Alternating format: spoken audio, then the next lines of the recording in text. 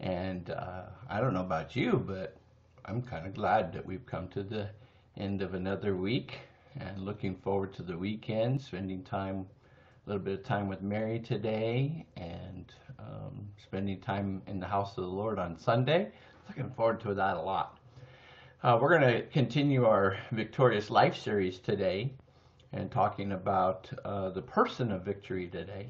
But before we begin with that, let's read the word of the Lord from Psalm 84, beginning with verse 5.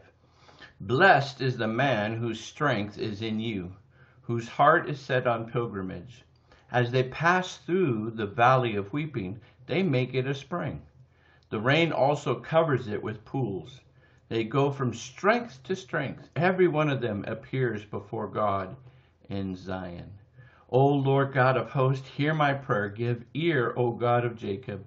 O God, behold our shield and look upon the face of your anointed. For a day in your courts is better than 1,000. I would rather be a doorkeeper in the house of my God than dwell in the tents of wickedness. For the Lord God is a sun and shield. The Lord will give grace and glory. No good thing will he withhold from those who walk uprightly. O Lord of hosts, blessed is the man who trusts in you. And isn't that the truth? The Lord has so much that he wants to do in our lives. He is covering us. He's walking with us. He's providing for us. It's an amazing thing. It's better to be just inside, a watchman, a doorman in the house of the Lord than anything else. And that's the truth. We want to be where he is. Okay. You know, we live in very busy times. We live in very hurried lives. And many people seldom take the time to get alone with God and hear from him. That's why I love reading David and the Psalms. You know, in eternity, I don't know that we're going to do this, but we would have forever to think about what we could have done, should have said, or what we even could have been for God. I don't know that we're going to do that in heaven. I think we're going to be occupied with worship and other things the Lord has for us. But, you know, if we are to live victoriously right now, a time and a place will come when we're going to have to make a decision. We're going to meet the man with the sword that we're going to talk about today from Joshua chapter 5. We're going to meet him, and we're going to learn to know him in a personal way. Many people are sidetracked by the abundance of amusements that we have around us today in our culture. It's interesting, I don't know if you knew this, but the word amuse comes from two Greek words. The first one means meaning no, and muse meaning think. In other words, amuse means no think. That's the problem with a lot of our culture. There's no thinking. No time to get alone with God. Now, during their time in Gilgal, the Israelites had come to be alone with God. And today we're going to look at Joshua 5, verses 10 through 15. So if you're looking there in your Bible. But I actually want to start with verse 14, just to have a context of what is beginning to happen. It says in verse 14, Joshua fell on his face to the earth and bowed down and said to him, "What has my Lord to say to his servant?" The Israelites had camped in Gilgal, about a mile and a quarter from Jericho. They could see Jericho plain. And those were significant days, these 3 days that are covered in this passage that we're looking at today. They're significant days of going with God. And we can see the seriousness of that. You and I have the choice to have the person of victory in our lives. And so we're going to look at some truths related to that person of victory that we're going to talk about today. The first one is that we have to recognize that there is a reality of God's purpose in us. And so there's a process of recognizing what that purpose is. Verse 10. While the sons of Israel camped at Gilgal, they observed the Passover on the evening of the 14th day of the month on the desert plains of Jericho. So the Israelites, now remember, they've already crossed the Jordan. Now they're in the promised land, but barely in the promised land. And the Israelites had not celebrated Passover for 38 years. Wow. You and I, if we were to just not recognize what God had done for us for 38 years, that would be, it's not even in your mindset, right? For us, if we've never allowed the blood of Jesus to cover our sins, and we want peace and joy, we have to come to a place where we let Christ come to do what he came to do. The Passover celebrates that. Passover was celebrated there on the plains of Jericho for the first time in 38 years.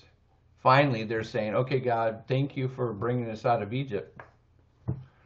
Seems kind of lost in the shuffle, doesn't it? Something else also happened on that day. Verse 11, and on the day after Passover, on that very day, they ate some of the produce of the land, unleavened cakes and parched grain. So what you have to recognize is that not only did they have a renewal of their faith with the Passover, but they also received a new food. See, manna had been intended to sustain them, but now they're in the promised land. There's corn, there's wine, there's grapes, there's pomegranates, milk, honey. It's all there in the promised land. And so on that day, manna stopped. Did you know that? It actually stopped on the day they celebrated Passover. Now, in order to celebrate Passover, all of the sheep that they had been herding for all of these years, they sacrificed them, right? They ate them in Passover meal. So manna is not good enough for a Canaan victory, for the victorious life or conquering Jericho. There's a whole new diet. There's a whole new way to do things. We need new food, new faith, and a new relationship with God Almighty if we're to step into and conquer the enemy, and step into the place that God has for us and conquer the enemies that are opposing us. The Passover is celebrated, new food is consumed, and then there's something else that happens. Verse 12. I kind of let the cat out of the bag. And the manna ceased on the day after they had eaten some of the produce of the land, so that the sons of Israel no longer had manna, but they ate some of the yield of the land of Canaan during that year. Listen, all of the griping and complaining about manna is all gone. After tasting what God had prepared for them in the promised land, who wants to go back to manna? Who wants to go back to, what's this? Even now, you know, there are people who are frustrated and aggravated and defeated that are even God's people that are doing that. There are a lot of people that come to God's house on Sunday and sing and shout. However, some of those same people can be seen mourning on Monday, tense on Tuesday, worried on Wednesday, troubled on Thursday, frustrated on Friday, and awfully sad on Saturday. But when Sunday comes, it's Canaan time again. See, God wants us not to only sing and shout on Sunday, but also to be ministering on Monday, trusting on Tuesday, worshiping on Wednesday, thankful on Thursday, fruitful on Friday, and saving the lost on Saturday. Then when we return to the house of God on Sunday, we actually have something that we can sing and shout about. So we can honestly report that everything is awesome in God's presence, walking with him. Camping in Canaan and living off the land does not bring the joy of Jesus in our hearts and lives. You know, we need to know who we serve. Story is told, and actually it's a written story, so it's pretty reasonably accurate because it was written long ago, not in today's culture of journalism. But many years ago, a 17-year-old boy attended a Christian school. And one subject that they dealt with was the union of believers with Christ. And he was told to write, some thoughts about that, an essay, right? And so this is what he wrote. He said, when we consider also the history of individuals, when we consider the nature of man, it is true that we always see a spark of divinity in his breast, a passion for what is good, a striving for knowledge, a yearning for truth. But the sparks of the eternal are extinguished by the flames of desire. Enthusiasm for virtue is drowned by the tempting voice of sin. It is scorned as soon as life has made us feel full of power. The striving for knowledge is supplanted by a base striving for worldly goods.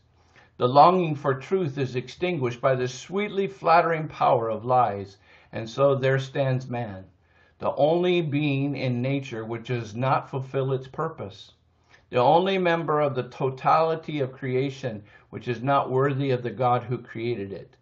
But that benign creator could not hate his work. He wanted to raise it up to him, and he sent his Son, through whom he proclaimed to us, "Now you are clean through the word which I have spoken to you," John 15:3, "and abide in me, and I in you," John 15:4.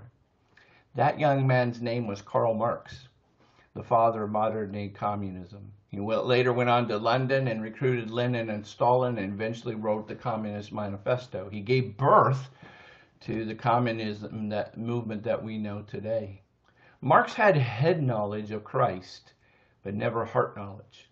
He had the right theology, but he did not have Jesus Christ in his heart and life. See, we have to first understand and perceive clearly the reality of God's purpose and person in our life. We have to see it. This is just one of the scenarios that in my imagination I try and put together. In verse 13, it says that it came about when Joshua was by Jericho. And then we're going to read the rest of that in just a minute. But you think about Joshua, he's a military commander, right? He's a genius when it comes to military things. And so all along Joshua is looking at Jericho. Now, human wisdom would suggest that he create a siege. You know, he surrounds the city, he uses slings and catapults and digs trenches or starves the people into subjection. And that same wisdom would come up all kinds of schemes and scenarios and ways to conquer Jericho by their strength and their power. And so Joshua studied the massive city of Jericho.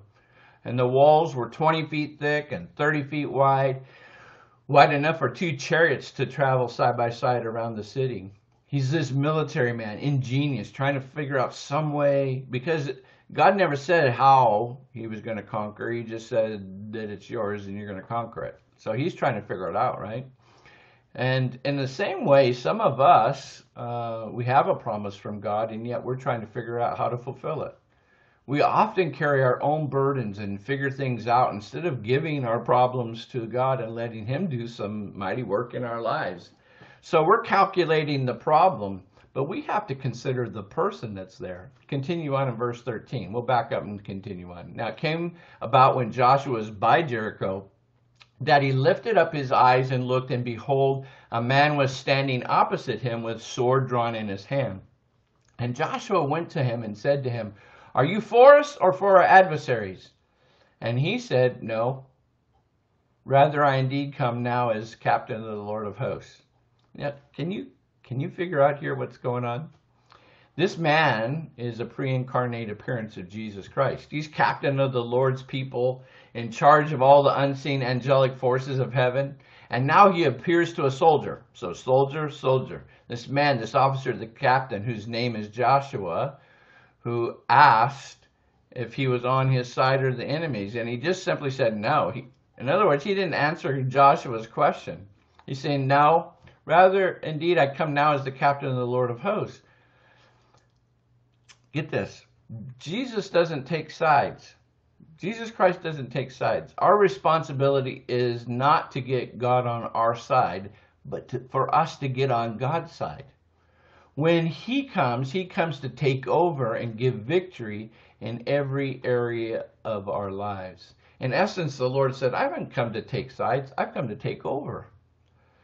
If we will just get on his side, we're going to be victorious over Jericho and live in Canaan and know the blessings of God in our lives. What is important is that we, our church, our family, us personally, we're on the Lord's side, not that we're trying to get him on our side and agree to our plans and purposes.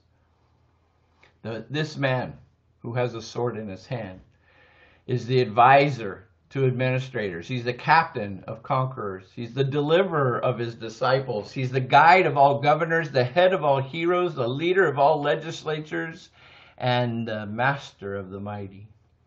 This Jesus is the overcomer of overcomers. He's the savior of all sinners. He's the teacher of all truth and the witness of the word of God.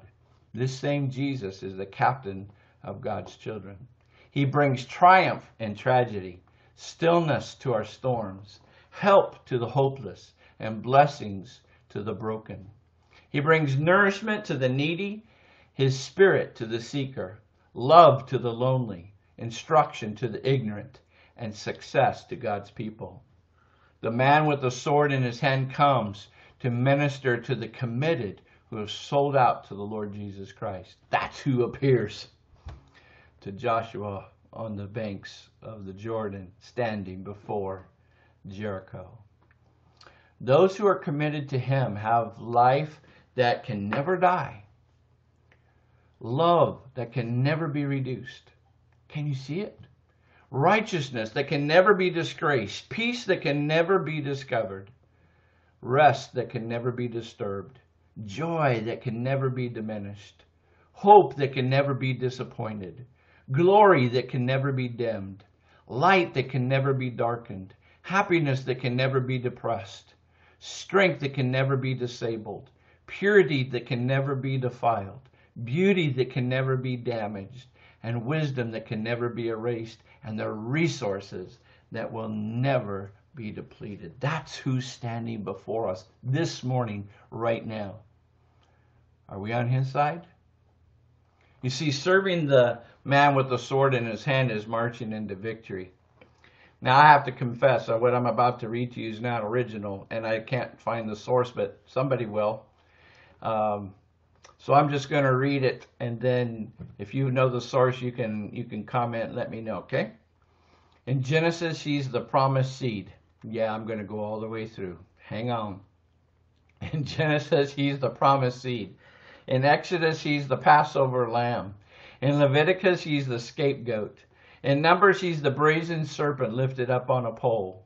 In Deuteronomy, he's the lawgiver. In Joshua, he's prophet, priest, and king. In Judges, he's the righteous judge. In Ruth, he's the kinsman redeemer. In Samuel, he is the anointer. In Kings, he's the King of kings and the Lord of lords. In Chronicles, he is our history. In Ezra, he is the rebuilder of the temple. In Nehemiah, he is the rebuilder of the walls. In Esther, he is the savior of the Jews. In Job, he is the friend that sticks closer than a brother. In Psalms, he's the song of the ages. In Proverbs, he's the wisdom of God. In Ecclesiastes, he's the great preacher. In the Song of Solomon, he's the wonderful lover. In Isaiah, he is wonderful counselor, Prince of Peace, mighty God, and everlasting Father. In Lamentations, he is the great preacher. In Jeremiah, he's the weeping prophet.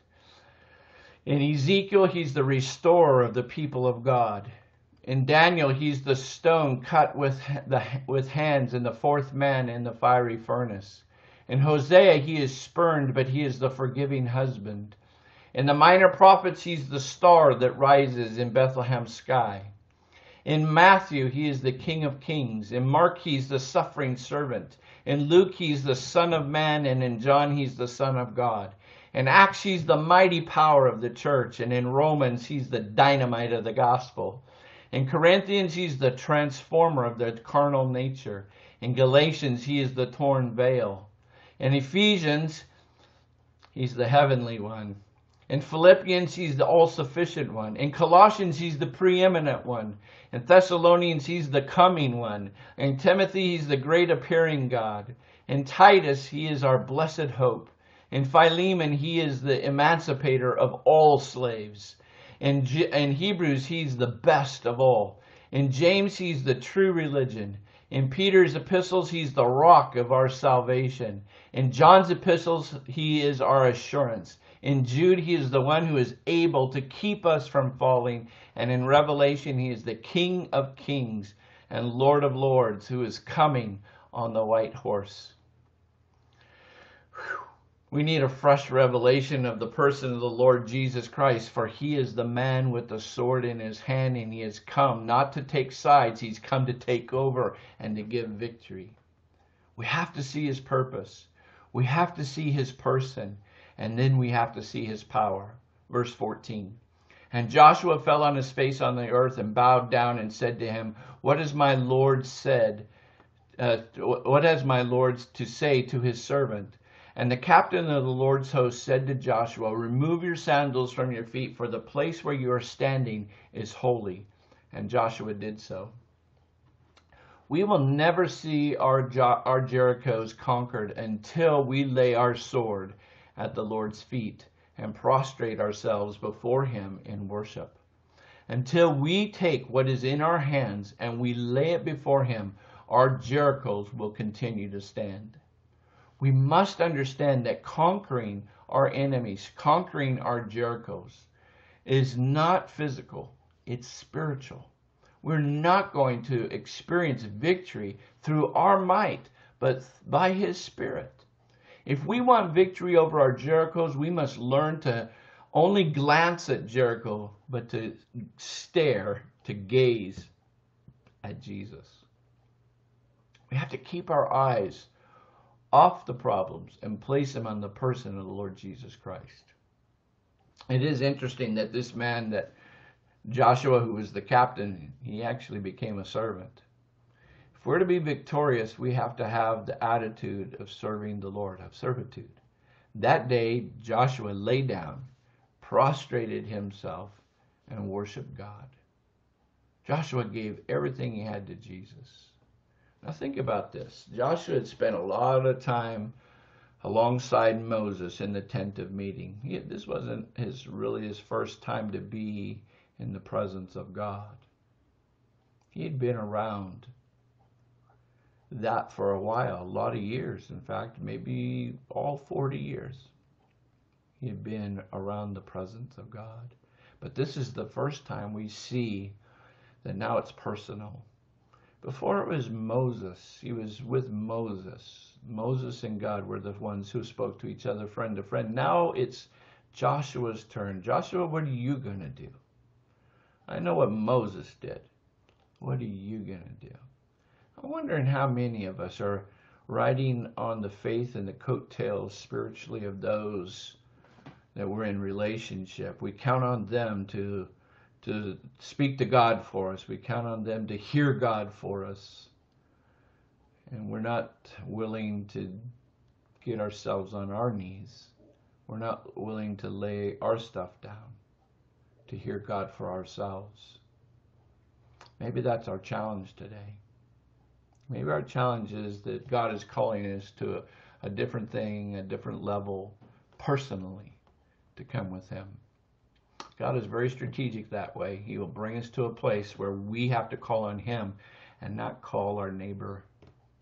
Now, it's okay to reach out to people for help and encouragement, but usually we should do that after we've gone to the Lord. All right, we're going to wrap it up. I love missionary stories.